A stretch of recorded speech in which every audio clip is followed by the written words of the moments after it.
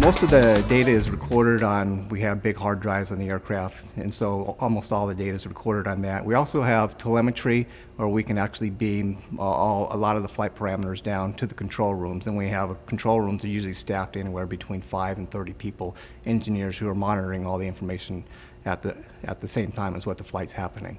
And then the final for the single seat is, we have the test pilot opinions and comments, and we note those as we flying, and then we also note them to the test control director, and he'll note them, write them down, and then we have a thorough debrief after the flights. And we go through methodically each point that we encountered in the test flight, what was good, what was bad, what needs improving, what needs to just keep going and pressing on with it.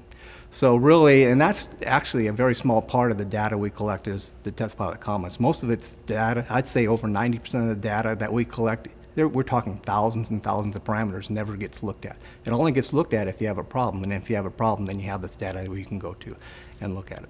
So whether you have one crew or many crew in the aircraft really doesn't matter, because we're recording all the parameters.